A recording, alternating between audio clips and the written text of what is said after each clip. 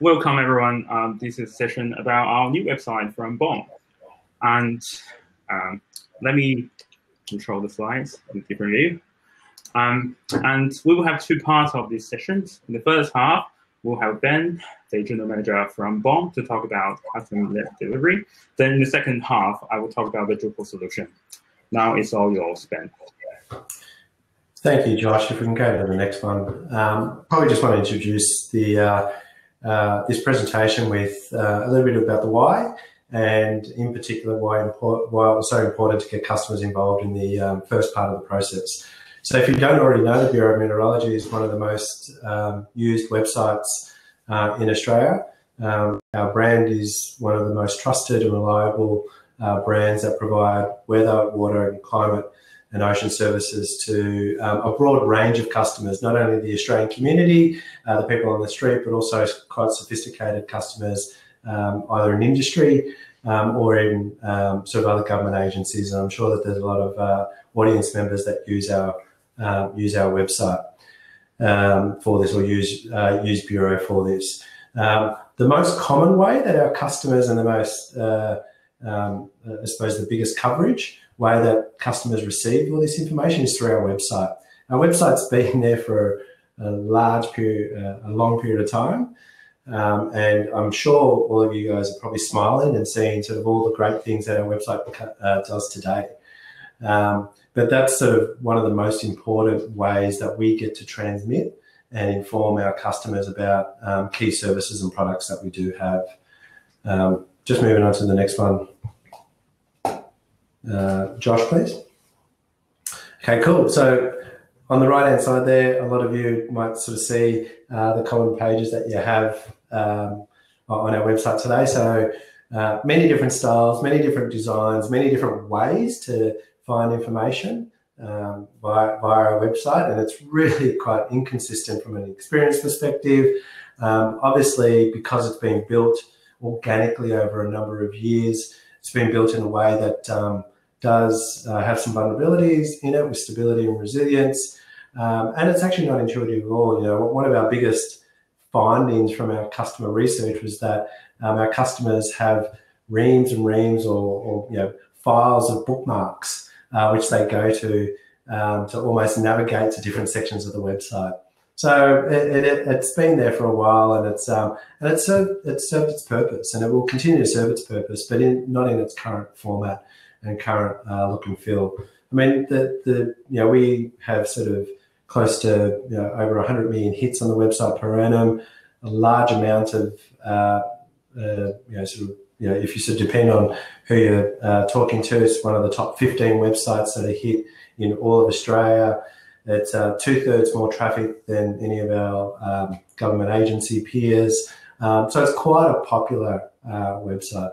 Funny enough, though, if you look at the website, there's probably about only 15% of some of the information in there that's hit 96% of the time. And no guessing that that's sort of, in particular, the radar.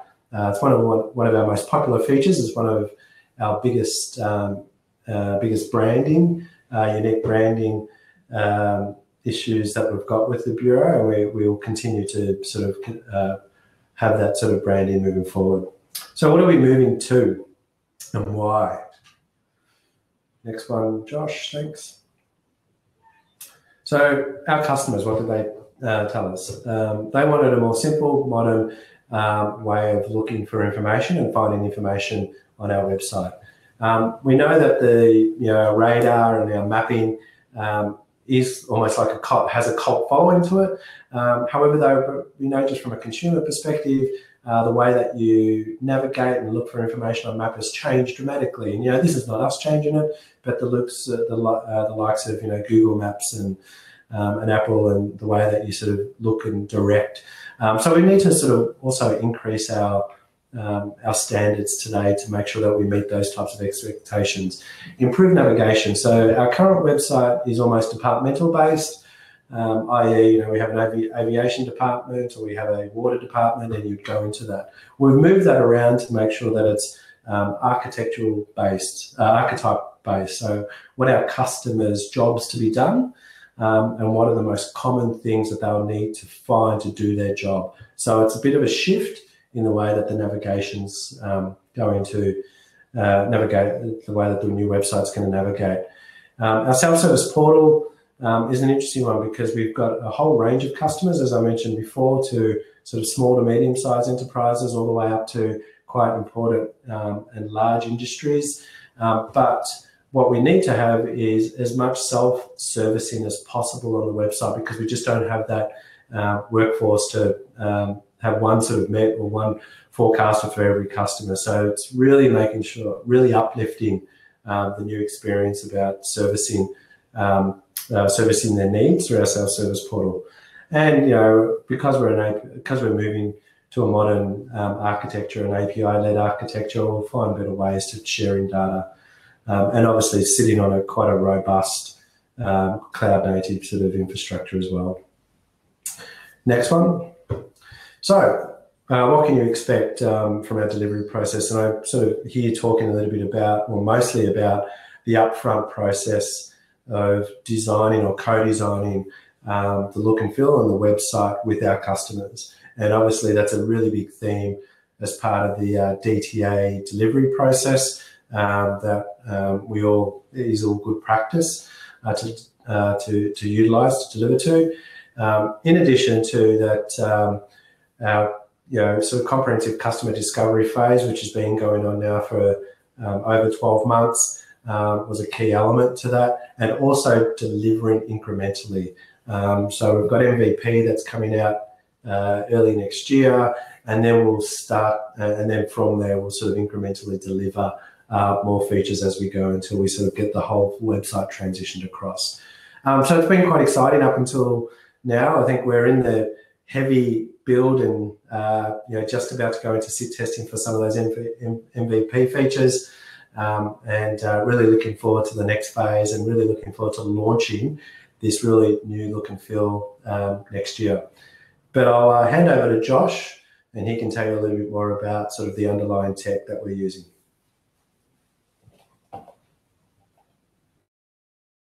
Unmute myself. Thanks, Ben.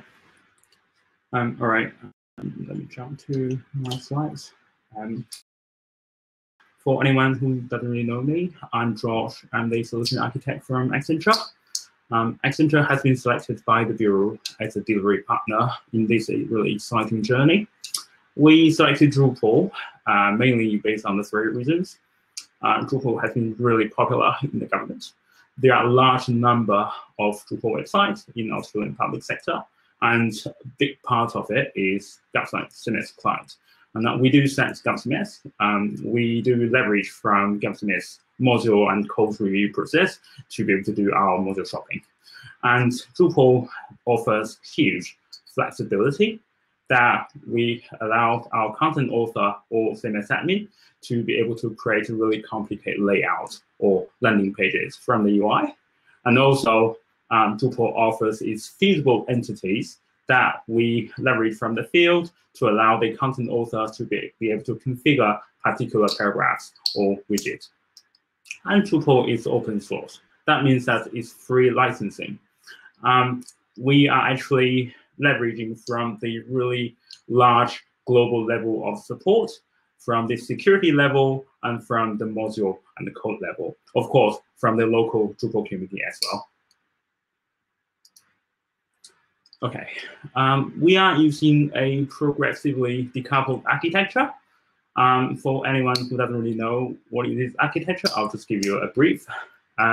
This means that we embed our React components and React application into the Drupal theme layer, and we deliver the React application to the browser via the CDN. Each React component itself has its own logic, and it can actually contact any external API services via the API gateway. In this way, we have less traffic from the browser to Drupal. We chose this architecture mainly from 3 perspectives.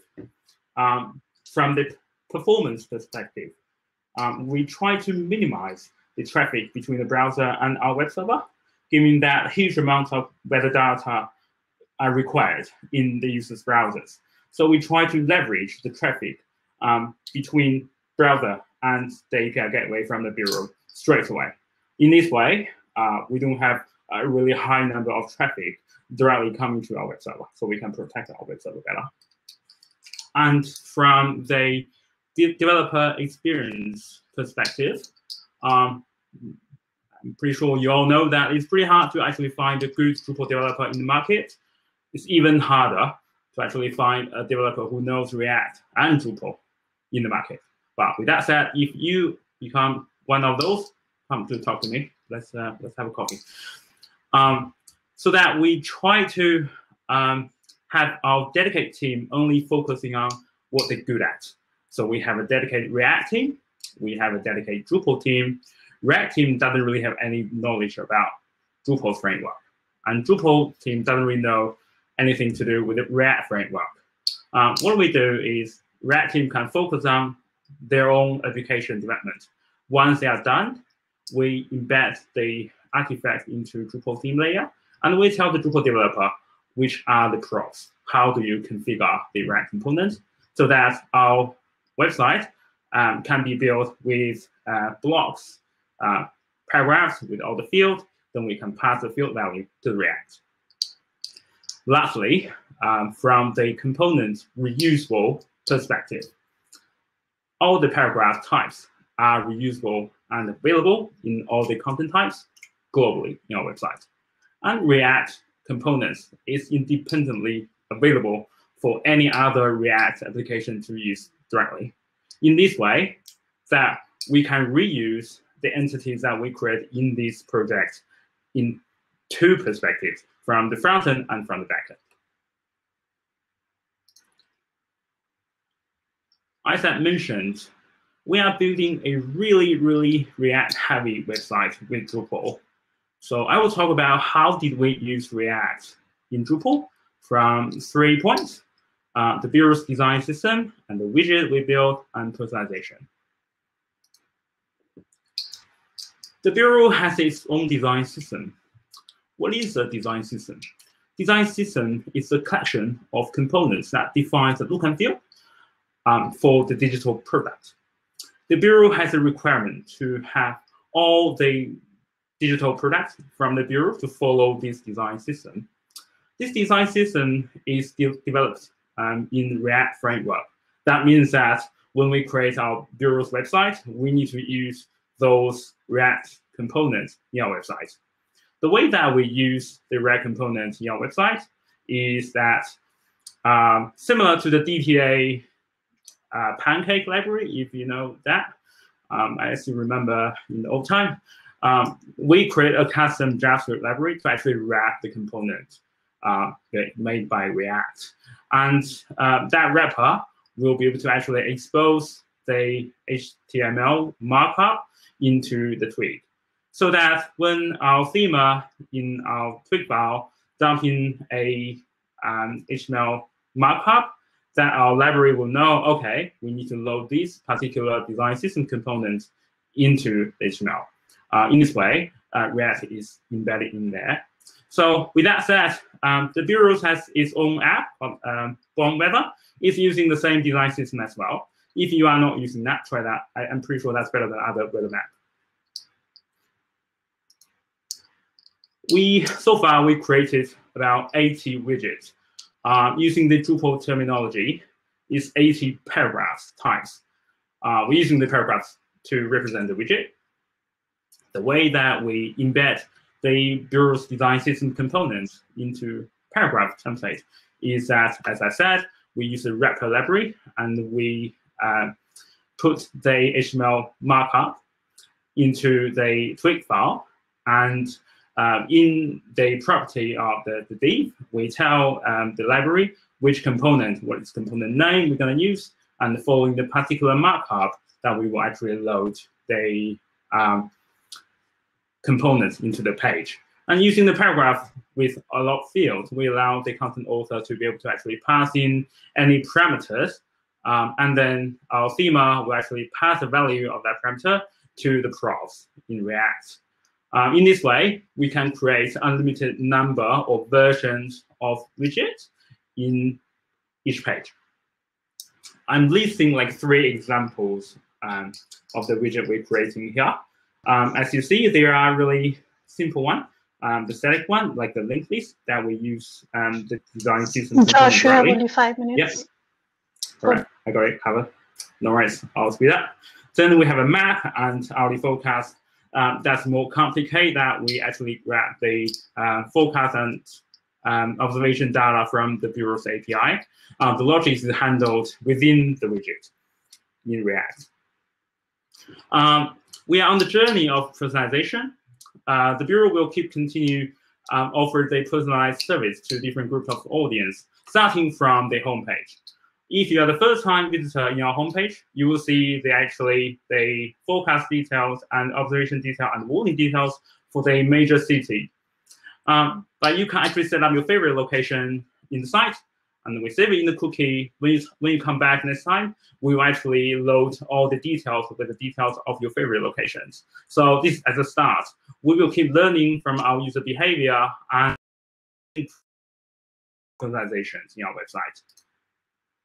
We actually integrate third-party services in Drupal. Alchemy is our CDN, and of course we use Alchemy and Purge to dynamically purge the page once the page is updated by the content author.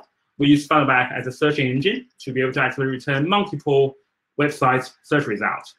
When we are in the transition period, we will have the new and the old website running in parallel, and React Components is interacting with Fileback API dependently.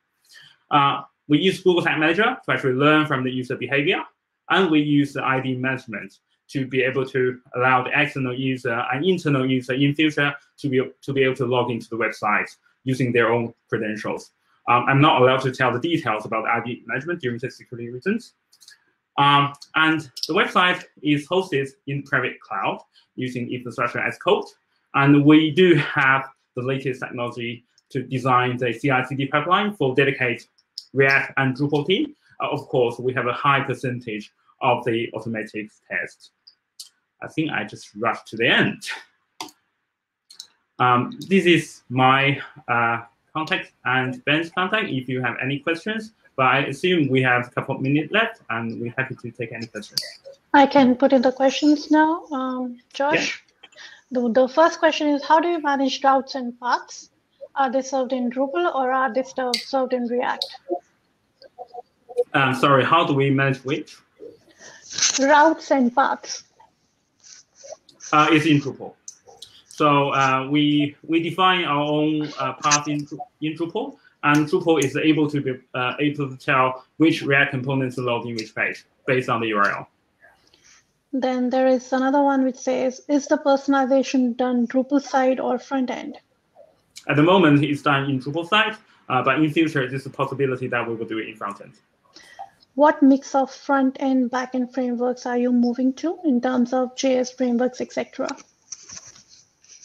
Not sure about this question, but we rely on the React framework, and in future we'll continue working React framework.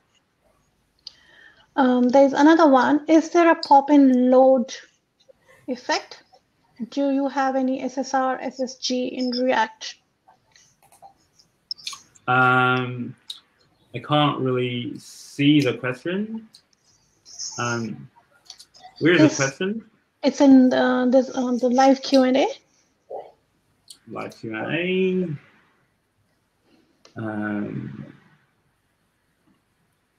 No, we do not really have the SSR, SSG, but we do have some pop-in load effect, but it's all depend on the UXC. So as we still continue developing the new website, there will be new UXC coming out. Okay, and probably the last one. Can you touch on BoM as a provider of data to other agencies' consumers and how that works? Fantastic question. That's Ben's question. Yeah, we only have 6 seconds, but yes, we are. Currently works mainly on a data-to-data type element, but moving forward would be more API-based sharing technology for sharing data between not only other agencies, but also third-party organizations as well. All right, it looks like that's the end of all the questions. Thanks a lot. And it was an awesome presentation. Bye. Thanks all. Bye.